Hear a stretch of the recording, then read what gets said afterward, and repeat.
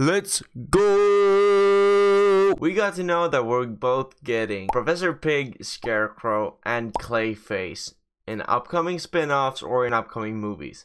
We're not sure yet, but they're going to be in the Batman universe. And that, my dear friends, is exciting news. So today I want to cover exactly how they can fit into the Matt Reeves universe. But before we do so, make sure to do this, and that. But let's get right into it. First off, Scarecrow. Since Matt Reeves has shown us more than just an average superhero movie, I think it's really safe to say that Scarecrow will test Batman psychologically. What I'd like to see would be an episode that takes place kind of like Nothing to Fear from the animated series, where Batman hallucinates a lot and sees his dad and he doesn't really feel that good about it. He feels like he's a disappointment to his father. Something in between those lines, and not exactly that maybe, but something that makes him hallucinate about his past, or you know, make him question himself more or less. I really do hope that it brings in more horror elements like the first movie did, rather than sticking to what Gotham and Batman Begins did, because I think both of those Scarecrow, not performances, but Scarecrow concepts or concepts have been a bit underwhelming, and I haven't really enjoyed them as much as I hoped I would,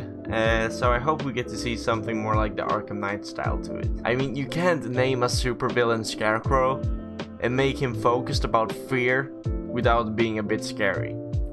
That doesn't really add up. But let's move on to Clayface. Clayface, the villain no one thought we would ever get to see in the Matt Reeves universe. And I don't want to be that guy, but maybe we won't. Or at least not as many other people think. The Clayface you want, this guy, is most likely not the Clayface we'll get. Clayface's first appearance actually had nothing to do with Clay, and I would think Matt Reeves will stick to this version, since at least for now it's been quite grounded. But let's move on. Let's listen to what I got to say, okay? So in Clayface's first appearance, he was a serial killer and a B actor, and dressed up as a villain in a horror movie that he was in, well, a movie he played in, more or less. So that's probably more the concept we'll get. But honestly, I really hope for an actual Clayface rather than another serial killer, because we're moving on to Professor Pig now, and well, he is a serial killer, so you know that would be 3 serial killers in movies and spin-offs. It's one of the portrayals many speculate about that we might get, but it's too early to tell, and I really don't hope we get that one, because, well, Batman should be grounded to a certain point, but his rogue gallery really doesn't have to. So Matt Reeves, if you by any chance see this, add me as a younger Robert Pattinson for your upcoming movies, and make it a bit wild and crazy. The fans really craves this.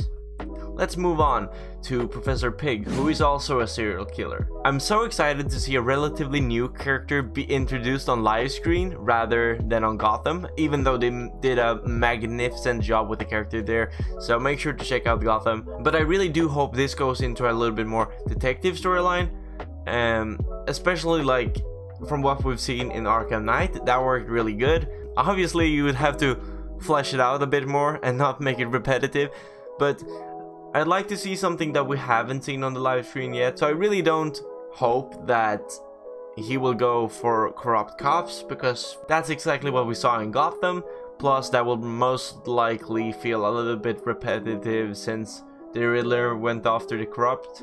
So I hope for something completely new there, but maybe they can, you know, take a little bit of each adaptation from both Gotham and Arkham Knight and just drag it in, and also, well, from comics obviously. And this could also take the gore in the Batman to the next level. Overall, I'm really excited to see Professor Pig in a live action movie, because honestly that dude freaks me out, and when I first played the Arkham Knight game when I was like 12 years old, I think I pooped my pants when I played against that guy.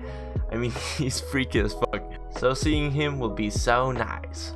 But that was all for this video. If you enjoyed it, make sure to do this, and that. What are your predictions for this rogue gallery that has been confirmed to be in upcoming The Batman spin-offs and so on? Comment it down below, because I want to know.